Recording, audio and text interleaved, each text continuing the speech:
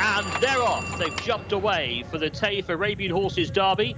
The feature race worth 200,000 Saudi Riyal to the winner. A bit slow to go was Hatamat Al Kaladia from the outside. They race over 2,000 metres here. Right up there on the inside at this stage is horse number 2, Watheb Al Kaladia, and that one leads up here. So Watheb Al Kaladia is in front by a length and a half to Najib Al Zaman in the check colours, racing in second. In third place, the grey and blue colours is Gishamsham Al Jazra, who's fairly handy. Favourites back on the inside, Asfad Al Kaladia, that's in fourth place at the moment, and then 2 lengths back to find Matha Al Kaladia, who's racing ahead of the green colours of Kasab Al Dam. Wider out is Hatamat Al Kaladia, and at the back of the field, the blue cap worn by Naif Adanazi on Turkey Al Kaladia the second. They make the run then down the back straight, and they're being led on the inside by Watheb Al Kaladia.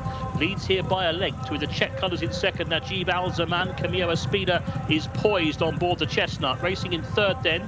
To the inside is Asfad Al Kaladia. Abdullah Alofi on board. Then this gap of about 5 lengths back to find Gishamsham Al Jazra, who's now been passed by the blue cap of Turkey Al Kaladia. Wider out the red is Hatamat Al Kaladia. Green colours, Kasab Al Dam.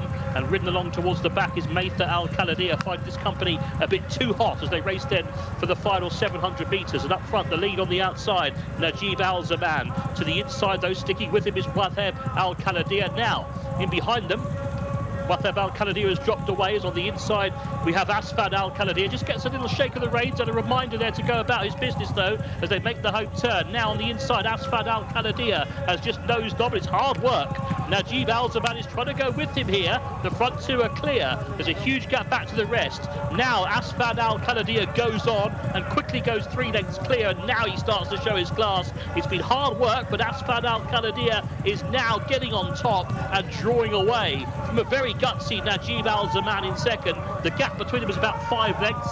There's nothing else in camera shot. And now Asfad Al Kaladia is drawing away. The further he goes, the better he looks. He's a champion. He's going to win the Arabian Derby here at Taif.